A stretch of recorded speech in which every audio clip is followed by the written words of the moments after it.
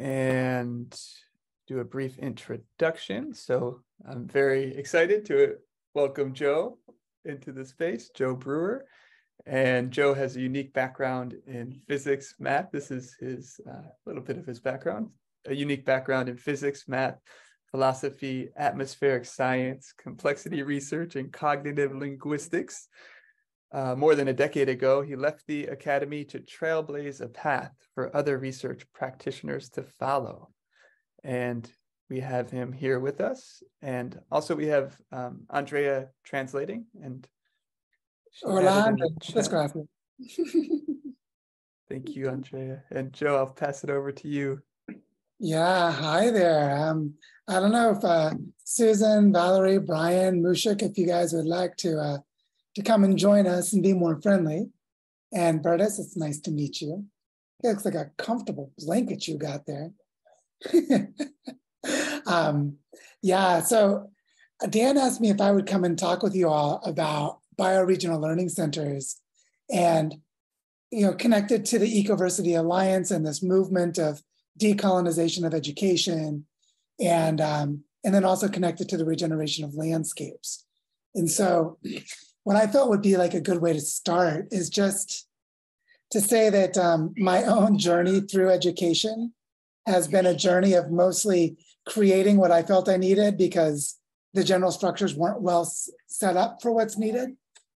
And yeah, my friend Benji here is hanging on the sidelines because he wanted to check it out, but he might throw in a word or two. And really the thing that I've seen that's been most potent is this disconnect between the systemic nature of our predicament in the world, I would say the interdependent web of problems, and the complete inadequacy of our education systems to deal with it in any legitimate way.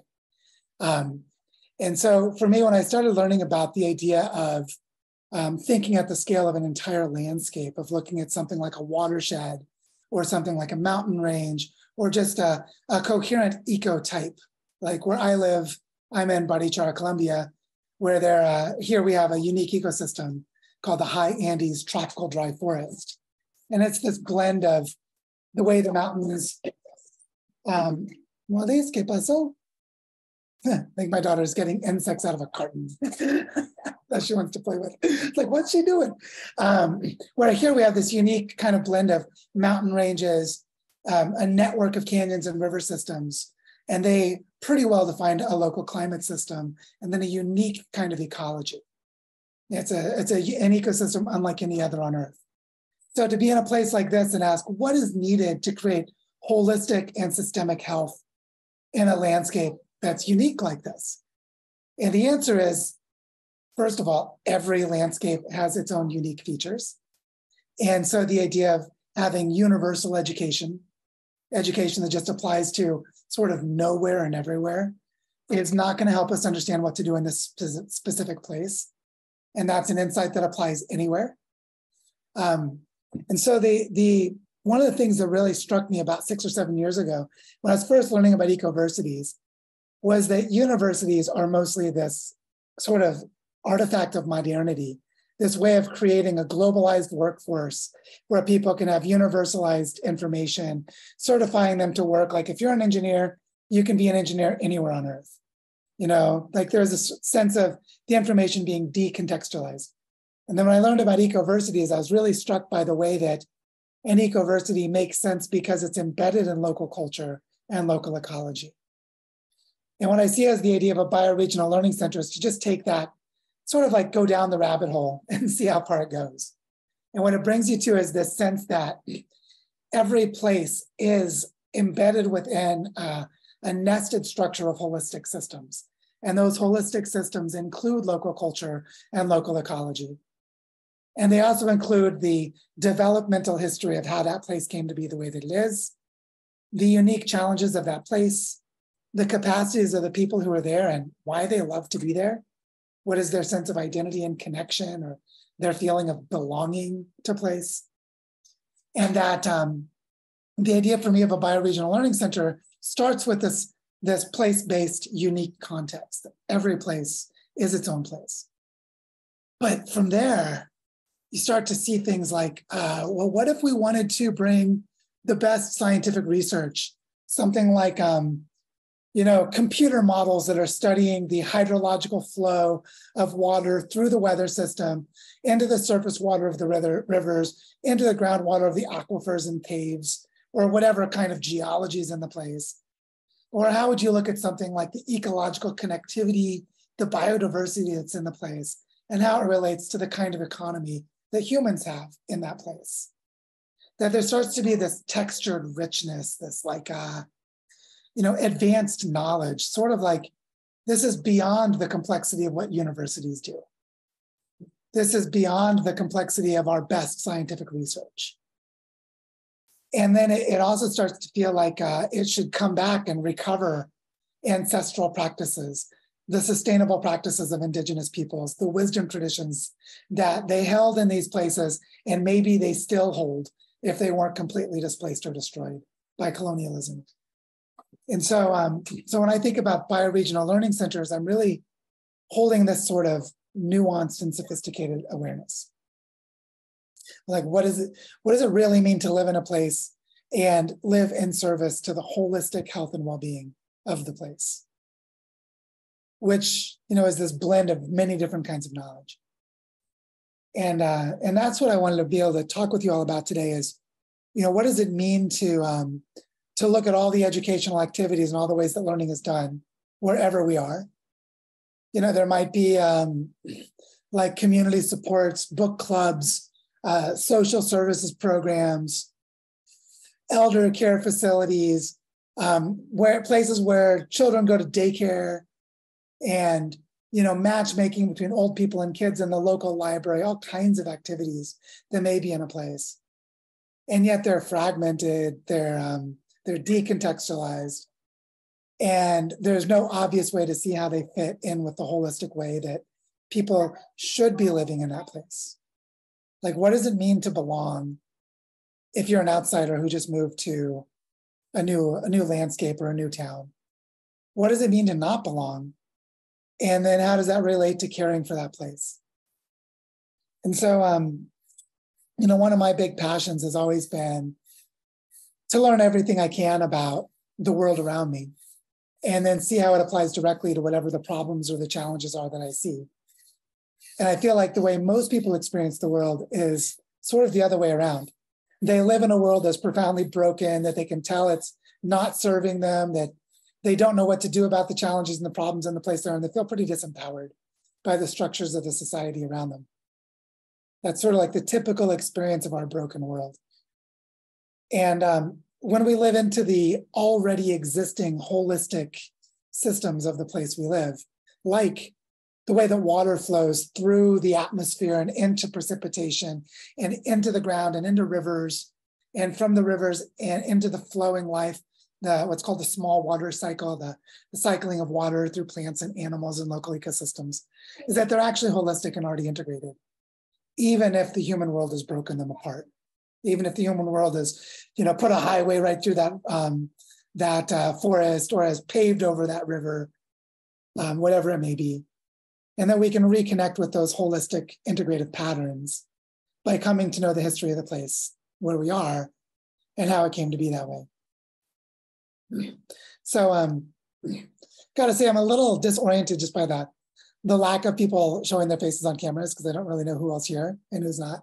I'm just used to being in Zoom rooms where everyone's showing up. So I'd love to invite anyone who feels comfortable to come and join us socially and show your face and let us see each other. We can have a conversation more easily that way. And then I won't feel quite as much like just, dropping ideas into an empty bucket and not knowing who's on the other side. Maybe one thing I want to say to invite our conversation to go a little bit more personal, which may bring more of us into the sphere. And thank you guys. Jonas, it's nice to see you. And that's to say, maybe to ask a question, you could raise your hand. Like, have you ever felt like you don't belong wherever you lived? Have you ever lived in a place where you feel like you don't belong? Like, has anyone had that feeling? I've had that feeling almost everywhere I've lived. And then the exceptions, like I remember when I moved to Eugene, Oregon, and then later to Seattle, Washington, And I'd grown up in Missouri in a very different landscape. And I was like, why is it this landscape feels so familiar and so home-like, even though I'm not from here? And I started to see that there was something about big forest and mountains and waterfalls that made me want to belong, even though it was a place that I wasn't from. And so there's something about not feeling like I belonged where I grew up, and then feeling like I might get to belong in some place that I chose. Like when I moved to the Pacific Northwest of North America, and I felt like maybe I'll be allowed to live here. Maybe the people will welcome me. Maybe I'll find community. And mostly that journey has been an exploration of rejection and a broken heart. Mostly it's not feeling like I belong and not feeling fully welcomed and fully included wherever I might go. And what I started to feel when I came to Colombia, like I'm not from South America. I've been in Colombia for 3.5 years. And I came to Colombia and my Spanish wasn't even very good when I got here. So I had a really difficult time connecting to the local culture. And there was still something about this place that I felt like I wanted to belong and I just might be able to. And after about a year, I really started to feel like the land was welcoming me. And then as my language skills improved and I started to learn about the culture and people started getting to know me, I did start to feel like I was belonging. And now I'm here 3.5 years, embedded really deeply in cultural and ecological regeneration at the scale of the entire landscape. And we're in the process of creating a bioregional learning center, which means I'm continually learning about this place and the people and the history and the possible future. And the idea of a bioregional learning center for me has become a way of living in the landscape, a way of walking along the paths of the landscape, a way of seeing the trees. Like this landscape that I'm in now is about 80% endemic, which means 8 out of 10 species exist nowhere else on Earth. So in practical terms, what that means is if you arrive here, you won't recognize the plants. Like these trees, they're so strange. They're not like the trees where I grew up because the trees don't exist anywhere else. And then they only have local names and they have not done the baseline scientific research to catalog them. So you can't go and look up the names of the trees. What you have to do is go and talk to local people and ask them the name that they have for this tree, and then try and figure out, is this tree toxic? Does it make fruit that you can eat? Is there some medicine made from the leaves or from the bark? Could it be used for making textiles like clothing? And starting to just develop an understanding. And the intimacy of that experience, the intimacy of seeing trees that make you feel lost in the forest. Like, where the hell am I? I don't recognize any of this. To eventually feeling like you've made friends. Like, oh, that's a tachuelo. Ah, okay, that's a cucharo. Okay, that tree right there they call kuhi. And it looks like an acacia, like something I might have seen in the Serengeti, but it's not. And, and starting to have this intimacy and starting to feel like there's something indigenous about it. And it doesn't matter like the color of my skin, it doesn't matter where I was born. What matters is the feeling of the relationship. And this way of feeling the intimacy and the relationship brings with it the obligation to care for the other beings in the relationship. See, where I live now in Barichara, Colombia, it's a unique ecosystem. And like I said, 8 out of 10 species exist nowhere else on Earth. And 95% of the forest has been destroyed. Which means we have no way of even knowing how much extinction has already occurred. We just don't know. We'll never know. And the indigenous culture here was almost entirely destroyed by genocide. and the remnants of it that remain are really difficult to put back together, which is true all over Latin America and in many places in the world. So to be in a place like this and try to regenerate it, to try to restore the health of living systems, which of course includes the humans, is a really, really delicate and challenging thing to do. So I feel like I'd love to have a conversation with all of you and unpack this more and explore, like, why is it that we don't have learning centers in places like Barichara, Colombia, where if an outsider like me arrives, how would I start to learn the trees? How would I learn the history of the culture? Who would teach me? There's not a place to learn it. Instead, it's everywhere and also nowhere. And so what would it mean to create a learning center like this? And to create it with such broken knowledge. So much of the knowledge is broken and lost. Mostly the way we build knowledge is by touching injuries and wounds and seeing what's still alive. So I'd love to start a conversation with you all about this. Like, how does this relate to your own experience of belonging or not belonging? How does it relate to the way that you learned about the place you live now, or how ignorant you still are about the place you are now, or you don't even know how to begin, maybe? How did you enter into this way of relating to the place where you are? What would help you to learn and understand better? What has helped you? I'd love to just start a conversation, and then we can guide this into different depths of the significance of this conversation topic, but I'd love to just open it up into a dialogue. So does anyone have a comment or a story or a question that they'd like to share?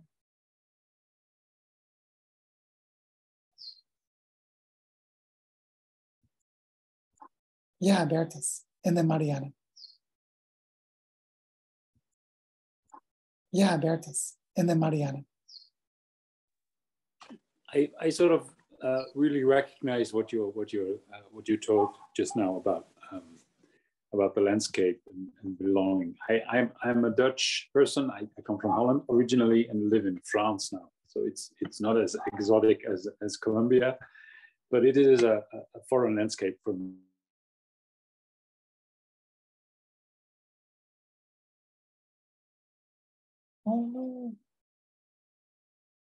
Oh, did we lose Bertus?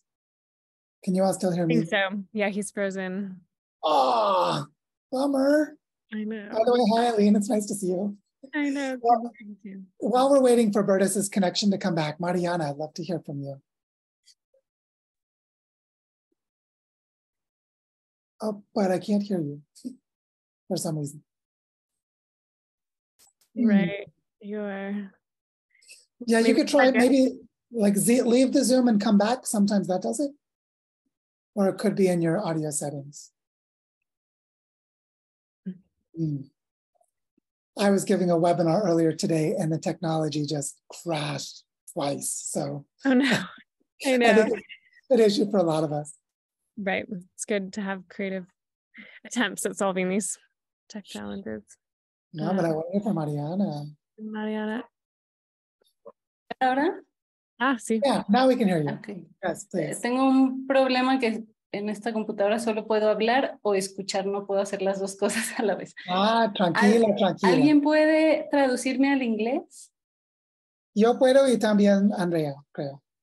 Ok, creo que dijiste que tú puedes hacerlo. Sí, yo puedo, sí. Ok. Bueno, yo resueno mucho con todo lo que estás contando. Yo soy de Guadalajara, una gran ciudad en México, pero después me mudé, estuve 8 años viviendo en una sierra al norte, en la Sierra Tarahumara, en un lugar montañoso con bosques de pino. Y hace 6 años me mudé otra vez a San Luis Potosí, que es un lugar con semidesierto. Y aquí estoy tratando de iniciar un proyecto de un espacio de aprendizaje y lo que más me interesa es que esté como basado en el territorio local. pero yo no soy de aquí. y ha sido muy difícil esto que tú decías, ¿quién me va a enseñar? ¿Quién me va a enseñar sobre los ecosistemas locales, sobre la cultura, sobre la historia? Yo misma estoy aprendiendo. Entonces, bueno, me parece muy interesante todo lo que estás platicando. Más que una historia que contar, tengo muchas preguntas sobre, sobre cómo se hace esto, pero el nombre de Centros Bioregionales de Aprendizaje me llamó mucho la atención y resueno muchísimo con lo que estás planteando. Muchas gracias. Gracias. Voy a transducirlo rápido. What Mariana said that she grew up in Guadalajara, but then she's moved to several other places in Mexico at different times. And each time feeling this need to start learning from the beginning, like learning anew. And it's always been very difficult. And so she resonates very strongly with the story of searching for belonging and the importance of bioregional learning centers. And she really just wanted to express her enthusiasm for this idea and this perspective.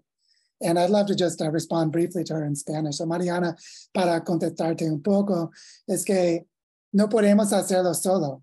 Es muy importante que buscamos por la comunidad que tiene sentido y buscar juntos. Es muy, muy importante. So what I was saying to Mariana is it's really important to find the others who are also looking and to look together and to really find community in the search. It's just so important. So gracias, Mariana. Are there any comments or questions or things that are resonating? And Veritas, I'm sorry we lost you. You're back. He's returned. Yeah, my internet connection is very, very faulty, so I got kicked out. But yeah, it's still choppy a little bit. Hard to hear you. You're welcome to put things in the chat or try and share if you feel. Yeah. If need be, you could always use the chat to share comments. I guess what I can do to just carry the conversation forward a little bit is to tell the story of Donella Meadows. So Donella Meadows, or Dana Meadows, as she preferred to be called Dana. She was a computer scientist at MIT and was the lead author of a very important study called Limits to Growth that came out in 1972. It was the first computer simulation of the global economy that was looking at the flow of resources and what would happen when we arrived at resource limits. And so the Limits to Growth study was one of the first scientific studies of planetary sustainability. After that study came out, it created a lot of interest and a lot of controversy.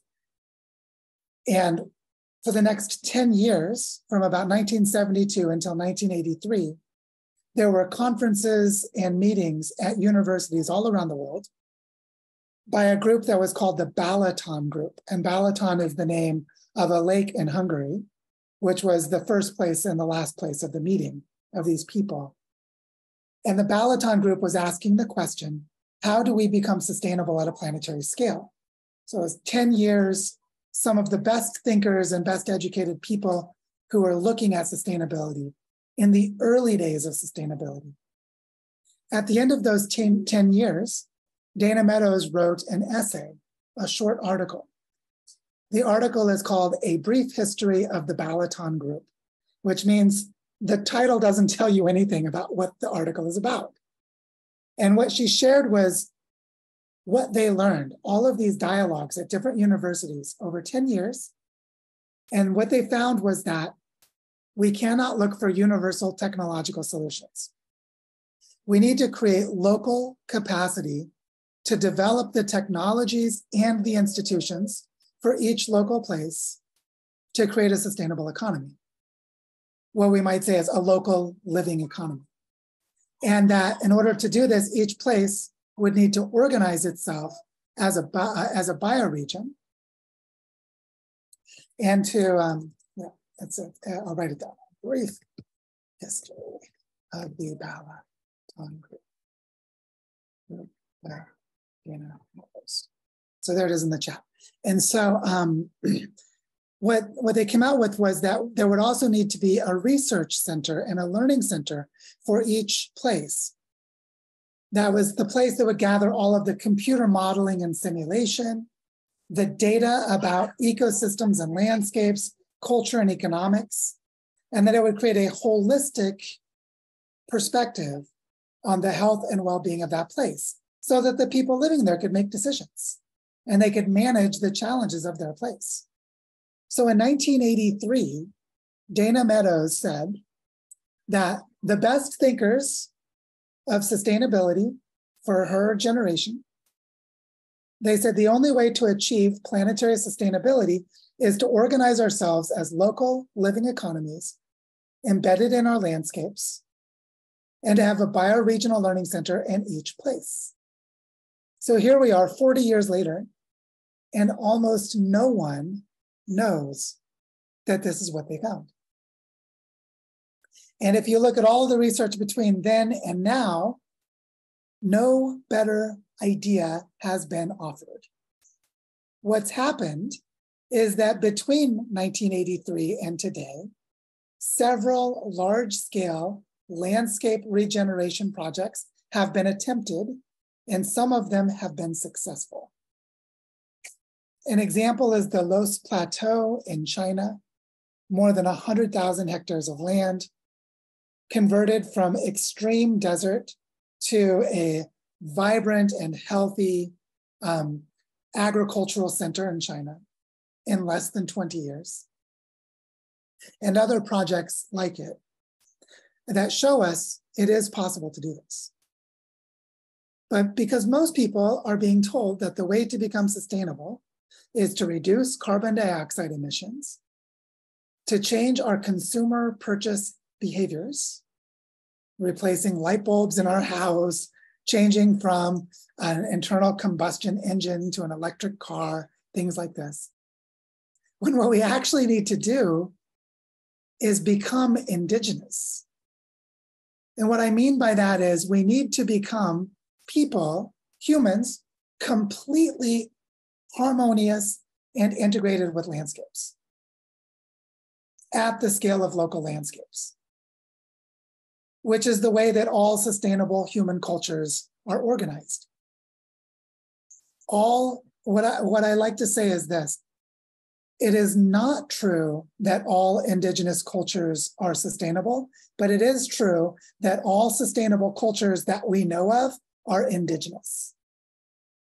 So we can learn from these sustainable indigenous cultures, and we will see the identity of the people is the territory or the landscape that they are from.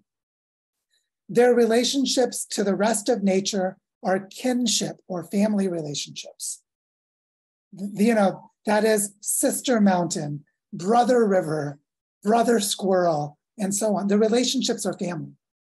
And the relationships are sacred. They're sacred relationships. And the rituals and the ceremonies that they have continually reconnect their emotions and their identities to the place. And that is how they can care for their place many generations into the future. And what this tells us is that part of the work of bioregional learning centers is to create the indigenous culture, at least cultures that function like indigenous cultures, in every place on Earth, or at least every place where humans are going to live. This change is so deep and so profound, so transformative, that the only way to talk about it is to talk about belonging, to talk about history, to talk about the very specific context of each place. And then from that foundation, create a way of living that is sustainable. This can involve trade and relationships with other landscapes that are also organized in this way. There can be federations of trade. But this change is so different that most humans alive today don't even know that this exists. They don't know what it means to live in place. And to make matters more difficult, all of the sustainable indigenous cultures that we know of existed during a unique geologic era called the Holocene. And the Holocene is now over, which means that we don't know if those cultures would be sustainable today because of rapid climate change, because of very different ecological, I might say, the potential for what kind of ecosystem can exist is different now than it was before. And the pace of change is different than it has been for 14,000 years. And why this is important, because now we can no longer have indigenous cultures that are at the scale of a territory. We also have to have a planetary perspective. We have to see the landscape as part of the planet. We have to bring the scientific knowledge of the earth together with the indigenous knowledge of how to live. Science is mostly blind about ethics and spirituality, and indigenous cultures are mostly blind about the deep functions of the living universe as we understand it through science. They're not blind at all about the other ways of knowing. Just as one example, indigenous cultures did not know plate tectonics, and they did not know the carbon cycle, but they might know how to create healthy soil. I would say most of them do. To bring together healthy soil with plate tectonics and the movements of continents, or the circulation of water and energy in the world ocean, the migration patterns of fish in the world ocean, the weathering patterns and the erosion patterns that provide the nutrients in the floodplains of major rivers as they flow out of mountains. And I would say, even if indigenous cultures did or do know this, our landscapes are so destroyed and degraded that we need to bring technical scientific knowledge together with the culture of guardianship and stewardship of indigenous practices to regenerate landscapes in the time that we have. This work of creating bioregional learning centers is to make it possible to do this, to make it possible to bring the scientific knowledge, the cultural and historical knowledge, the indigenous knowledge and the wisdom from each place, to bring all of it together and learn how to create health and well-being for that place. And that is the purpose of a bioregional learning center.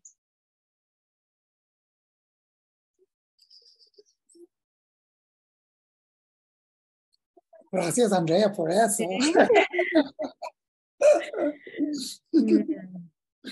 So, yeah, I hear like a really beautiful call towards like envisioning, creating, supporting the, you know, the beginnings. Hopefully most places have some beginning of this, whether it's like a few people, whether it's a school, whether it's, you know, like a larger collective that is thinking about these things. And yet, yeah, there's so much. It can feel like there's this whole spectrum of possibilities, and how do we tune in and support what's happening in our localities and find the others as a starting point, as a way. I see Jonah's hand, so. Totally. Jonah. I was asking myself, you were talking about this future indigenous, and a huge part of the global population currently live in cities, and cities are very disconnected from place. I was wondering if what role do cities play, or do cities have a role in this future indigenous? And if not, does this future indigenous have to, can this only exist with a much smaller population size? Something like that. Yeah, these are very good questions. To answer the question, is it even possible for there to be cities in the future that are regenerative, is a question that doesn't have an answer. We don't know if cities really can be sustainable. But the places that are most likely to have sustainable cities are places that already have a shape to the land. If you think of some place like London or Paris where there have been cities built on top of previous cities for thousands of years because of the rivers that are there and because of the precipitation patterns or the food supply in the ocean that is nearby. And so there may be several places that can have cities, many less places than there are now. And the human population now is not sustainable, so a sustainable level will be lower. But to ask what is the role of cities in creating this, I think that there are at least two ways to think about it, at least when we start the conversation. One is that there is a lot of knowledge and wealth and capacity in cities that can help us to protect and regenerate other landscapes. We can gather money from cities and buy land in the country and turn it into community land or protected land. And we can do other actions like this, where the wealth that is in the cities, whether it's money or knowledge, whatever kind of wealth, can help to regenerate the rural or the countryside parts of the world. So that's one major function of cities. And another major function of cities is composting. Let's just talk about composting for a moment. Composting is, it's a managed activity. It's a management activity that imitates what living systems do. Living systems create life, and then the organism dies. And when the organism dies, its body breaks down, and the nutrients and the water become available for other life. That redistribution of nutrients and water are called senescence or decomposition. And compost is a process of decomposition. If we think of cities as compost, some things are very obvious. Maybe we need metal for making tools in the countryside and the city is empty because the population crashed. You could always go to the city and scavenge materials. You take metal and melt it and make tools. So I mean, in a literal way, you can compost the city. But there's also a metaphoric way, which is that people who are disconnected, as you said, they don't have a connection to land, and they are participating in an extractive economy that is killing and destroying other ecosystems. That energy, when it's released, can be released semantically, meaning it can be released as letting a story die and composting the story, composting the narrative. So if you live in a city and you work a corporate job and you pay your bills and participate in consumer culture, you can compost that identity by leaving the city or by staying in the city and connecting to place differently. And so there are many ways to explore composting of cities. There are many ways to explore it. But I think that these are the two most powerful functions of cities right now, are to take the inequality of wealth between cities and the country and invest that wealth into landscapes. And then also to take the nutrients and the energy of cities when it is not serving life and decompose it, break it down, and redistribute it into ways that are more healthy for bringing life. And then we'll find out if cities are part of the future or not. But we really can't know. I'd say anyone who claims to know is assuming the past will be like the future, and we don't really know. So I prefer to be skeptical and just to help plan for the worst. And if I'm wrong in a good direction. You know, that the survivability of cities is better than I thought. I prefer that situation more than that I thought cities could be sustainable and they couldn't. And I wasted time and put energy into the wrong approaches. So I think the biggest mistakes will be where we put our energy and attention because we have so little time. Mm-hmm. Joe, I'm curious. I know that you were recently on a traveling tour to visit lots of places and kind of to what's happening. And I wonder like what you noticed as you made that journey, both in terms of like what's promising, what's happening, like where's people's understanding of what needs to happen, and who do you feel is like, yeah, which pieces do you feel like are there and ready, and which pieces like need more work, something along those lines, if you want to speak into. Yeah, and are you still in Eugene, or have you moved somewhere else? I'm in Colorado, actually, near Boulder. Okay. You're in Boulder. Okay, I thought you were, okay, never mind, I misremembered. I'm going to be in Boulder soon. Okay. That's where my partner's Okay, from. let's hang out. He's going to ask us, we're about to do a big bioregional activation in Cascadia in October. But in a couple of weeks, we're going to go down the Colorado River from the headwaters to the Sea of Cortez. But I'd say one thing I found during our tour of the Great Lakes was people like Brian, who's on this call. He's one of the people who invited us. He and his partner Susan invited us to the greater Toronto area. One thing that we found when we went on a tour of the Great Lakes was that almost no one is thinking bioregionally. And not that they have the word or they don't have the word, they don't have the perspective. Almost no one is thinking in terms of landscapes. But everywhere that I gave a talk, when I talked about landscapes, it was an epiphany for people. It just opened their minds to believe this was possible.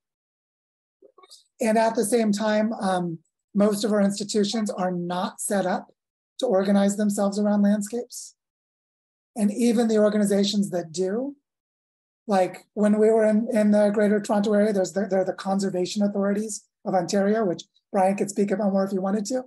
And they operate at the scale of like watersheds or conservation areas for reforestation, that they are not very well structured with the rest of the economy. And so what I found was a hunger and an eagerness to learn more about this perspective, that it was new to most people, that it was deeply empowering. It showed them a holistic way to, something that could actually work, and that mostly they have no idea how to do it. And I don't know, I'd ask Brian if you'd like to just share anything from your perspective, because Brian and his partner Susan have a lot of experience with this too. One thing that Joe just touched on briefly, but you can review his book, The Design Pathway for Regenerating Earth, is that if we can get enough bioregions across the planet focused on regenerating their bioregion and using bioregional learning centers as a focal point for that work, along with some other pieces, that working together, we can see that the work that we do on our little piece of land connected to work across the bioregion on restoration and regeneration, and then connecting that to a planetary network of bioregions, that you see your part scale linked to planetary regeneration, which brings more meaning and purpose to your work and can help catalyze activity and energy and innovation. When Joe spoke at about a dozen different talks he gave to different audiences in the greater Toronto bioregion, as Joe said, people resonated with the message. That makes sense to people. It gives them some hope that there is a way that we can all work together and regenerate the planet. Yeah, and we're going to be doing more trips like this. On May 19th, we're flying to Denver, and then we're going to go to some of the headwaters of the Colorado River on the western slope of the Rockies. And we're going to gather gift offerings from the headwaters and bring them to the Sea of Cortez. We're basically going to ask forgiveness to the Sea of Cortez for the harm caused by everything in the basin, in the river system of the Colorado.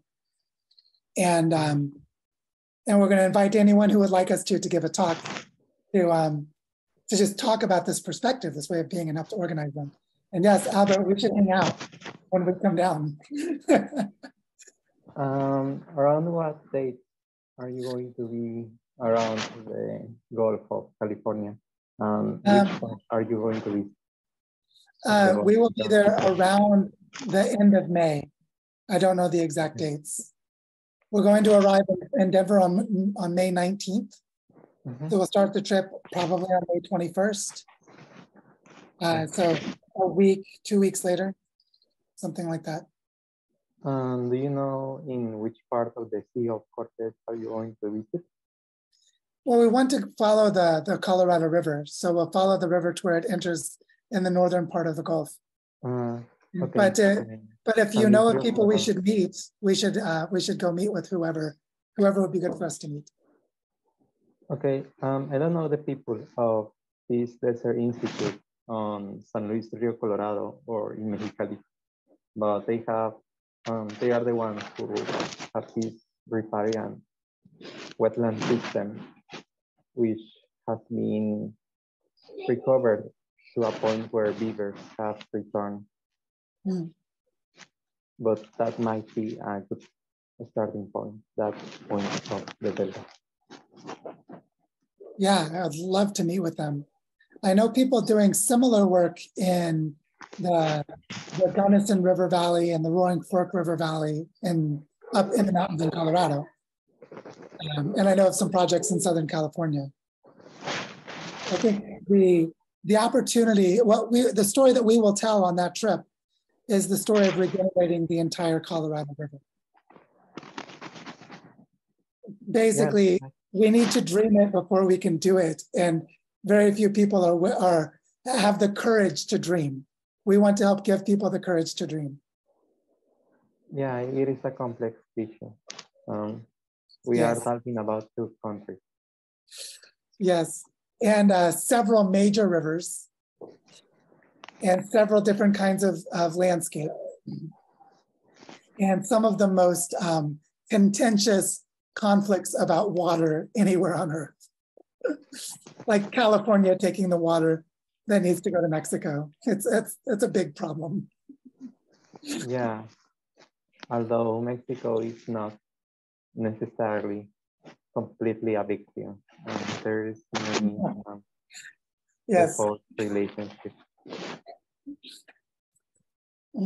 So yeah, I've been, well, just even like digging into the local region that I live in, right? And like seeing how many there's so many different groups that are trying different things, and like this practice of like working towards a bigger vision. I feel like we just have limited practice or like limited capacity for, right? Like holding all the complexity of like, what does it mean to like really align ourselves into like one motion, one dream together. And so, yeah, there's more energy here. Like even actually next weekend, there's like some beautiful gathering that's attempting to bring some of this energy to life more around here.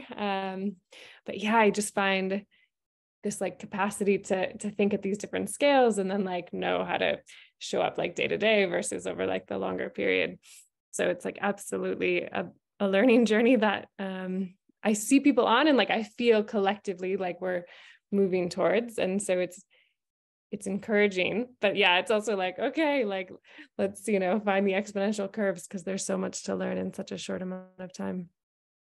Yeah, I can give an example of where the learning is happening that Eileen can probably relate to, because we were in the Front Range of Colorado a couple of months ago, and we met with people from the Dryland Agroecology Research Institute and from United Ecology, which are 2 groups that do a lot of great work in the Denver Boulder area. And when we talked to them, their perspective as practitioners of landscape restoration, their mindset was completely resonant with what we were talking about. But their capacity and their practice was a very different thing. So I use United Ecology as an example. They teach a lot of people permaculture, and they do really good dryland restoration work, which is something that the Denver Boulder area, which gets almost no rain and trees grow really slowly, is very, very important to manage the water well. But the reason that they're able to do this is because billionaires buy hobby ranches and can afford to pay them $200,000 to do landscaping. And that's how they can do this work. And then that enables them to be able to subsidize the cost of their permaculture training that they do to teach other people. So there's this weird way that people like them that are really completely aligned. They're so entrenched in the problems of the system, and they know it. You know, I'm not criticizing them. They know it themselves. But to go from, you know, we are an organization that makes its money because billionaires hire us to do this work, and we try to do social good when we can on the side. And of course, it's very expensive to live in a place like Boulder. Just exemplifies the problem that we need a very different way of cooperating to enable us to consistently work at the landscape scale, and that it'll take time to build up that capacity. And that we'll mostly be very frustrated during the time between now and then. The more that we see the vision, the more frustrating it is that we're not living the vision.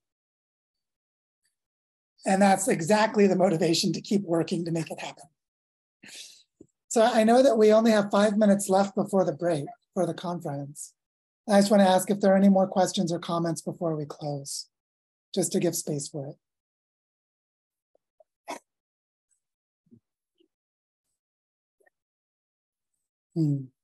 Mariana posible. No. I like that. Half of us here are Spanish speakers. This is great. More than half. Sweet. Well, maybe just to bring us to a close today, I wanted to name that when I first learned about bioregional learning centers as a concept in 2019, I had already learned about the Ecoversity Alliance. And my first thought was, let's help every ecoversity become a bioregional learning center, because in many ways they already are. But just help create a shared understanding of it so that it becomes more complete and more consistent from one place to another. That is an existing network that could do this. I started thinking of other networks like the Global Eco-Village Network, Transition Towns, you know, and then you could think there are more and more places that could do this as a network. And I ended up just stopping. I don't think that way anymore. Now what I do is I look for, well, no, I don't even look. I'm like a lighthouse that sends light out, and it helps the ships find their way to shore. The reason that I know Brian is because Brian and Susan saw the signal of what we were doing, and they invited us to Ontario for a bioregional activation. And so now what we're doing is making it visible what we want to do, and then different landscapes will invite us.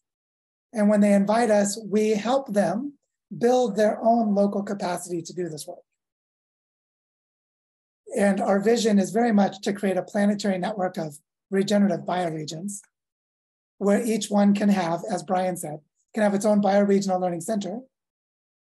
And that we learn how to do this in the same way the Ecoversity Alliance works, by having learning exchanges, having a conference, a gathering, a summit, different ways of bringing this learning together and building the capacity to hold all of the complexity that's involved, because this is incredibly complex work. But it's also the work that's needed. There's no way to simplify it. If we simplify it, we don't do it. We don't do what's needed. So we have to get really comfortable dealing with the complexity. And unfortunately, the biggest complexity of all is human trauma and conflict. It's very, very difficult. But if we can make it more visible, where are the places on Earth that are doing this? What are the conceptual models and the frameworks to begin doing this? And then to create learning exchanges between those places. So 2 months ago, we opened the Design School for Regenerating Earth as a place to do this. And I know some of you, Brian, Jonas, and Albert, are in the Design School. And we're learning what the Design School is together. Very, very early. It's been 2 months, very new. But we're certainly not the only ones who are trying to do this. So how do we find each other is a really big question, a good question. How do we keep finding each other? And so I hope we can find each other through the Reimagine Education Conference, and through our social networks as we know about what each of us is doing, and the calling to the larger landscape, such as to see the Green River and the Colorado River and other rivers all part of the same system, or to see Lake Ontario as part of the Great Lakes, to see these larger connections that are already organized by the planet, but that we as humans don't know how to organize ourselves around. So that's what I'd love to say. Thank you for being here with me during this hour, for the time. Nice to see some old friends, and looking forward to more. Yeah. Thank you, Joe. I think we all share this like gratitude and celebration of the way that you're leading, showing up in life. Yeah, and just like holding space for these dialogues. They are absolutely important. And yeah, keep finding the others. Yeah. Muchas gracias por los que no hablan inglés muy bien. Sí. Gracias, Andrea. And thank you, everyone. Yeah. Being better inhabitants of our ecology.